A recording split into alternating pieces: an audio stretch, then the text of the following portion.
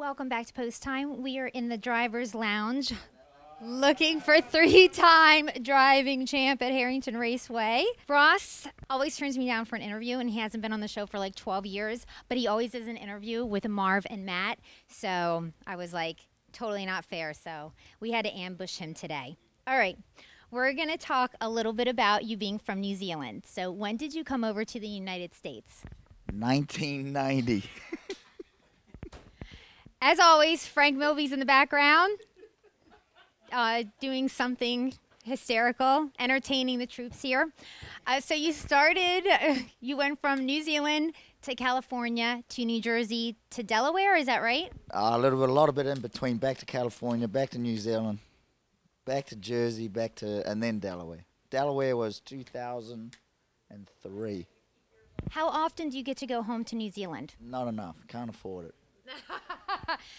That's hard for me to believe, but we're going to find out how well you know your country. Is the largest city in New Zealand Wellington, true or false? False. What is it? Auckland. Ah, very nice. True or false? New Zealand means land of the long white pillow. Pillow? No. Do you know what it is? Long white cloud, isn't it? Yes, that's correct. True or false? There are 2 sheep to every human in New Zealand. That is false. There's a mega more. There's 9 sheep to every person. Very good. I'm learning something. Okay, good. True or false? New Zealand is the home of the biggest earthworms. That I don't know. It's true. True or false? There are 1 billion snakes living in New Zealand. No snakes in New Zealand. Isn't that interesting, people? There are no snakes in New Zealand. You learned something. Now, I have a surprise for you. Okay. I'm hoping that it didn't get all messed up in here, because you don't get to go home that often. Maybe Show me that earlier. this would make you feel... Marmite on crackers. You don't eat Marmite on crackers? That's very strong looking there. Tell me what Marmite is. Yeah. It's a yeast extract. It's been around for years. Very tasty. You got to get a liking to it. I have had it before, yeah. It's definitely an acquired taste.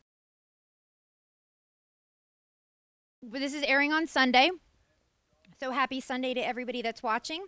If you're in New Zealand and you are pirating the WBOC broadcast, it is Monday, right? Over there, this is correct, yes. That's right. Yep. The first country to see the sunrise and the first country that Santa Claus visits. So some great things about New Zealand. But the good thing about being in America is you're a day younger here than you would be in New Zealand, right? That's correct, but it takes you a day to get home. Ah, okay. I'll have to think about that for a while. That'll take me a while to figure out the math. Thank you, Ross, for being on the show and teaching us a little bit about your native home. Thanks. Bye-bye.